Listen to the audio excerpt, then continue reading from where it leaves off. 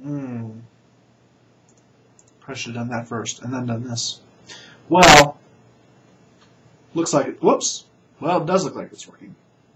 Did I stutter there? Can't tell. Happy Friday. Running late.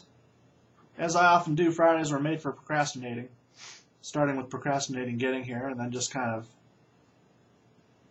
being on the same level of lateness throughout the whole day. But also because we had drinks and snacks to not celebrate, but in commemoration of a lot of people not having worked here after today. Will not have worked here? I don't know. People who were let go, and today was their last day. So we had some beers and some drinks and some salty snacks, and that pushed everything back another couple hours. So all of a sudden it's 7:43 p.m. and 54 degrees, and I got to get out of here, but I haven't talked to you yet. And I have so much to talk to you about because yesterday, Fan Appreciation Day, we all got free posters. And Kim and I had courtside seats thanks to winning the Kiss Cam competition. Again, we may have been the only people to enter, but we are winners nonetheless. We had awesome seats. We sat right next to the hoop along the baseline of the side of the court where the Timberwolves bench was. And if you were watching on TV, you wouldn't have seen this because there would have been the big backboard stanchion thing in front of us. And we were kind of nestled in behind that. But we had a great view. It was only obstructed if somebody was really along the baseline in the corner of the court. And in that case, you look up at the Jumbotron. But that didn't happen too often. And let's face it, there wasn't a lot of whole scoring going on. It was kind of an awful game for the Timberwolves. They ended up losing by 30-something, and they were down by a lot the whole time. But it was still very special for us because it was Brad Miller's final game in the NBA. And he had a very emotional moment when he came out for the last time. I should say his last shot was a three, and it was good. Gave us one more chance to see his little video on the Jumbotron. And when he came out, he was very emotional. And it's the kind of thing where you're like, wow, we should take pictures of this. Nah, let's just enjoy the moment for what it is. So we all got to take part in that moment, and all the teammates hugged him. It was really cool to be there that close and to see that. And, of course, we gave him a standing ovation. Now, the only thing that would have made it cooler is if Brad had thrown his headband to Kim, but he was not thinking about that at the time, I'm sure. So we can give him a pass on that. We took some pictures from courtside, both Kim and myself. If you follow either of us on Instagram, that's where most of them ended up. In fact, all of them, I think. I still have to put some up on Facebook, probably. I want to put a thank you post up to the sponsors of the contest, even though I think they're trying to jerk me around now. And for the Timberwolves, of course. I got my email. It's like, congratulations for winning. We need your address to send you that $100 gift card. And I'm like, it's been a $500 gift card up until you sent me that email. Is there something you're not telling me? So we'll see how that goes. I don't know. It's not like we're going to go to a jewelry store and buy stuff anyway, so does it really matter? We would be more likely to go if it was $500 instead of $100, yes. In fact, I'm looking to see if he wrote me back. Of course, he did not. I have a feeling he will not be writing me back. We'll just have to see how that goes. Start my one-man crusade against this company that made these awesome seats possible. Nah, I don't know. Modesto in the house. Got my Nuts shirt on. Nuts! They're still the Nuts, right? The shirt's pretty old, but I believe they are. I don't know what possessed me to wear this today. I think if I had remembered that we would have been having drinks and snacks, I would have worn something more formal, but as it was, there were two people wearing shorts there, and the other guy was one of the guys being let go, so too many pants in this place, man. It was cooler today, but still, it's shorts weather. It's not pants weather. Now, having said all that, what have you said? I believe there are some comments I have to get to, or comments I'm going to ignore. The one I know about for sure. Oh, look, Flea wrote me something. No. No. Yes. Well, I took a wide shot for the banner, and I think Flea is confused by my perspective, but we'll ignore that.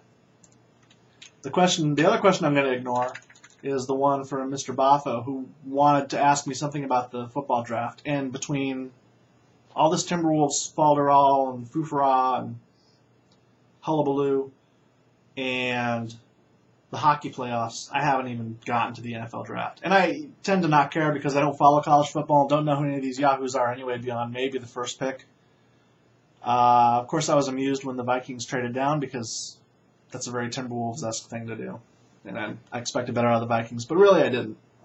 It's just one of those things you point and laugh and go, oh yes, the Vikings, of course. Excuse me. Do I have any water left? No. Pretend. What was I going to say? So, I don't know who the Packers drafted. I had no expectations for the Packers drafting, so I don't really care. I'm sure it was fine. Nobody has written anything on the board saying how awful it was, so I have to assume they're in the same boat I am. They don't know, and they know that it's not awful, whatever it was. So, no big deal. Draft's still going right now. In fact, the thing I'm really missing, not the NFL draft, not the hockey playoffs, but the nationwide race that's going on right now at Richmond, under the lights. I'll probably have to catch the late night replay, so I forgot to DVR it as well. Really, those races are kind of boring, but it's something to have on the TV while you work, and it's a good thing to work on a DVD post too. Let's see if there's anything else from the W I have to talk about. Nope. All right, let's go to Facebook. I don't have any of these things open, you can tell. There are more comments about the Target Center stuff that I left. I think I covered that yesterday. Sorry. All right, we'll go to YouTube because I did get a comment there, but it wasn't for yesterday's video. It was for an older one. But it was kind of random and also kind of interesting. And I doubt that that person is going to see my response, but we'll see. And I should probably log in. Clearly, I've planned this ahead of time. YouTube, inbox, comment. Oh, I have 2 comments. I got one from Otto. He has listed the Steel Domain Wrestling card taking place tomorrow night. He is also not going now. Something came up. Adam Pearce versus Ben Saylor. Interesting. Adam Pearce, is he currently NWA champ? No, I think Colt Cabana is, right? Okay. Ben Saylor's an AWF guy, longtime AWF guy. Arya Daivari versus Ryan Cruz. Those are both AWF guys. Heather Hallberg versus Miss Natural. I don't think I've ever seen a woman wrestle in AWF. Robbie Thunder versus Rainy D. Never heard of either of them. Craven Knight versus 6% Body Fat Rob James.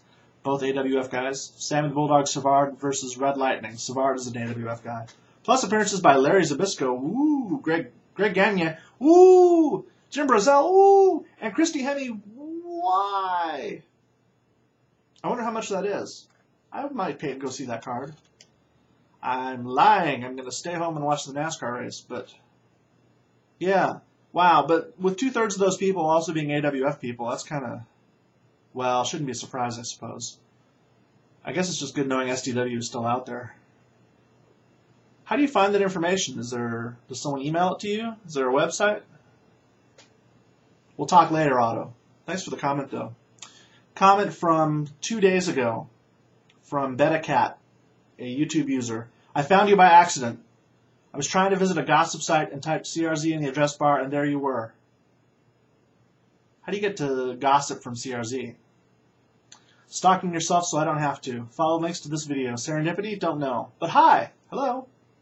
Maybe I'll follow you now since you've made it so easy. LOL. Hi from Winnipeg, Canada. That's not me in the pic, that's my son. I'm much cuter. LOL. I doubt that. It would be impossible to be cuter than your son. But you can always send a picture. I won't share it with the world. but ask others who know me about my feelings about Canadians, especially those from Winnipeg. Oh, my 10 minutes is up. Well, we made it through another week. I like this comment, though, because it's about serendipity, and really, there's a lot of serendipity that was at work yesterday leading up to us winning this contest. If I hadn't have bought Kim that funny-looking wolf head, and if we hadn't have been early to that one particular game where they were doing the kiss cam before the game and there were so few people that they couldn't find couples to lock onto, if we hadn't already figured out a routine where I would kiss her hat first, if I hadn't worked the system, if I hadn't been probably the only person to really register to my video at the contest and get other people to like it on Facebook, if we hadn't had those seats for Brad Monroe's final game, it's just funny how things work out. But it's like that all the time. The trick is to notice the patterns and to try to make the patterns work for you. Now, having said that, everything's predestined and there's nothing you can do to change it. So stick that in your pipe and smoke it. Thank you for sticking with me for another week. We'll do it again next week, God willing. I am CRZ. CRZ.net is your ticket to the world of CRZ, and who wouldn't want to be in that world? I love you. I will see you later. From the Lexus Courtside Club, and I probably should take this bracelet off, but I wanted to show it to you. I am CRZ. Thank you. Good night.